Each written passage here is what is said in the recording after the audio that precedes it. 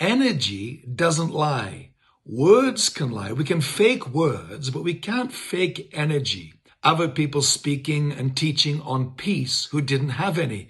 They communicated unrest and worry and drama and stress, not peace. So what we were left with wasn't the good content on peace. It was the energy with which they spoke about it. And I think as communicators, we've overestimated words, I know I have as a wordsmith, and underestimated and not been as careful as we should be about the energy with which we speak those words. When the book of Proverbs speaks about the tongue having the power of life or death, it doesn't just mean the power of vocabulary or words or language. It means the energy that we convey those words in, that is either life-bringing or death-bringing.